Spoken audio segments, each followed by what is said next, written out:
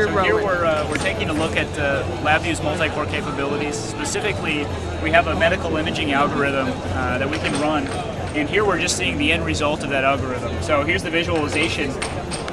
This is taken from individual slices of an MRI scan, and here I go through the different points in space and see which surface should be generated at those points, and then add them all up together so I can see the entire skull that's generated from the individual MRI slices. The really cool thing is if I actually look at the LabVIEW code here,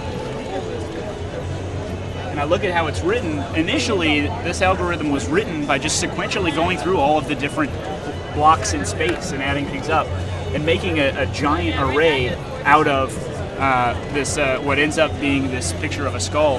If I actually go and optimize my code a little bit for Multicore, so here I have a producer-consumer with several consumer loops, LabVIEW will automatically create threads without me needing to explicitly do anything. And now I can run on 4 cores very well. So I'm running this on a quad-core machine.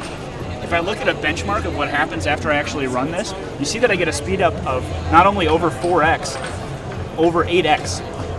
This is a little bit unique. Usually with a quad-core processor, I would expect to get somewhere around 4x speed up at absolute maximum, usually typically maybe 75% of that 3x.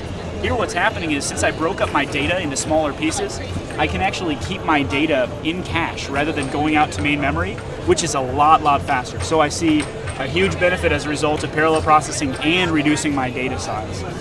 I actually went a step further and used Intel's tools.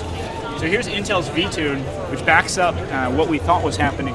Here I can see the number of cache misses in the L2 cache, and you see that sequentially it gets quite bad. When I run things in parallel, look how much better it is, and now I'm using all 4 paths at once. So LabVIEW is an amazing tool.